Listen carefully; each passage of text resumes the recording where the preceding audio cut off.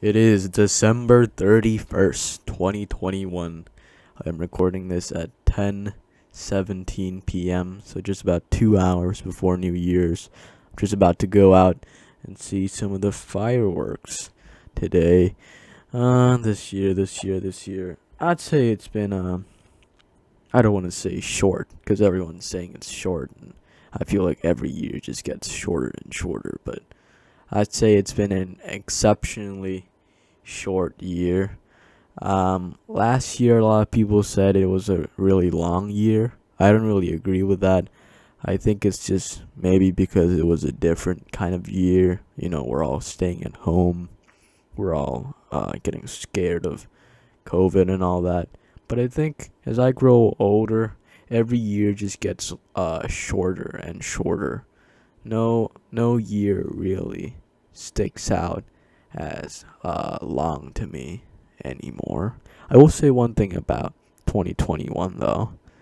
It does really feel like a blend, 2020 and 2021. Like I it's kind of hard to assemble the events. Which one happened in this? Which one happened in the last year? It's all kind of mixed together, right?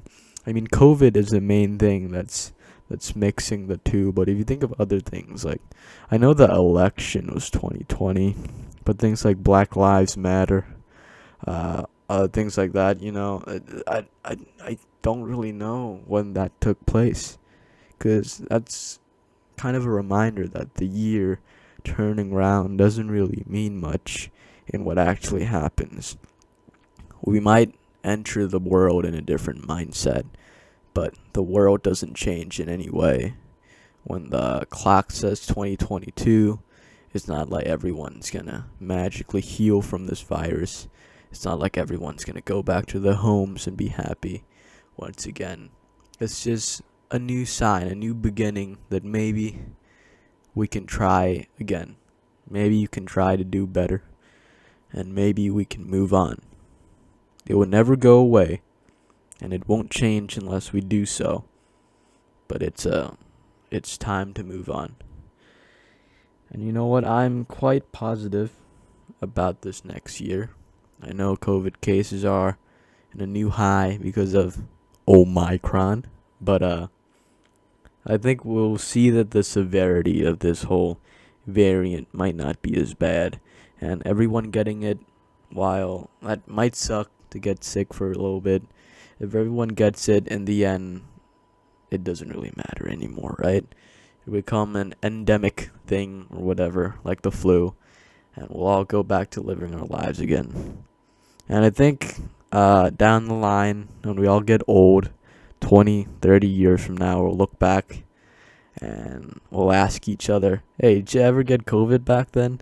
And like, it'll be like two different types of people. People who did get it back then and people who never got it. Lucky and unlucky. I still haven't gotten COVID. I think Omicron's probably going to change that. But I guess we'll just see, right? We'll be like the generation. We'll be talking about this for generations. It's like the defining feature of our era, of Gen Z, of the 2020s, whatever. It's big. This thing is huge. And we're living in a pretty important time. Might just be the end of it. Might be quite fitting that COVID cases are the all-time high at the end of the year. I think it's quite fitting that this whole danger finally comes to an end in 2021. It turned out to be a 2-year threat, this thing. Pretty interesting. I don't think we'll look back this time fondly. I think we'll look back in this time as maybe a bit worse than it actually was. It's not actually that bad staying at home. I think we'll rather even miss it. I'm not gonna say anything about New Year's resolutions or anything like that. Like how we completely just forgot all about that because we've been talking about so many other things. But yeah, I think life moves on. And the year also does. So I'd say I'm happy, I'm content with life, and I'm ready to see what's next. Happy New Year, everyone. Merry Christmas too, because I didn't make a video for Christmas. I hope everyone stays safe. I hope everyone stays happy.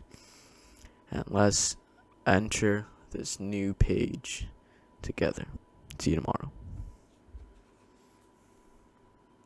See you next year is what I meant to say.